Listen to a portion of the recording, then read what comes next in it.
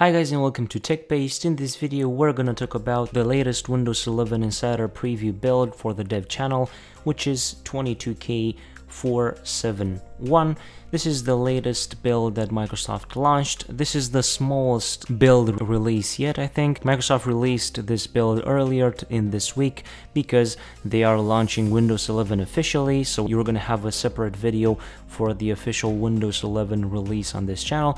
But in this video we're gonna talk about a bit what is new and what has changed in this new 22K471 build for the dev channel. Basically, this build only contains some fixes to a few issues, and the only change in this build is that they changed tablet input service to text input management service. Basically, they renamed a official function from Windows 11 from tablet input service to text input management service. Basically, the reason for that is that the tablet input service has expanded over the years and they are renaming it to better represent the purpose of that function. And besides that, we have all these fixes. We have some fixes to the taskbar, to the file explorer, and some input fixes, windowing, and some other random fixes that we can find in this new build. Basically, this new build doesn't bring anything new or any changes, only some fixes regarding the taskbar and the file explorer. Of course, in the article down below, you're going to have more information about the fixes that were made in this version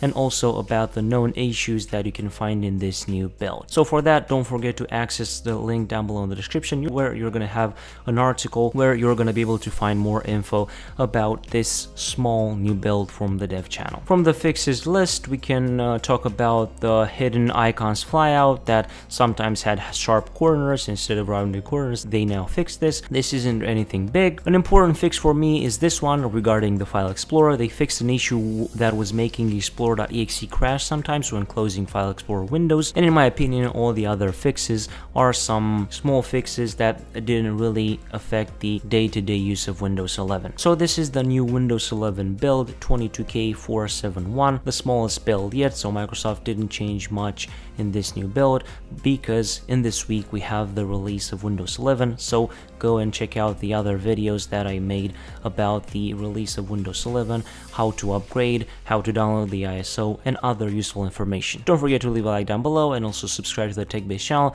if you find these videos useful. I was Emmanuel from TechBased. Until next time, have a nice day.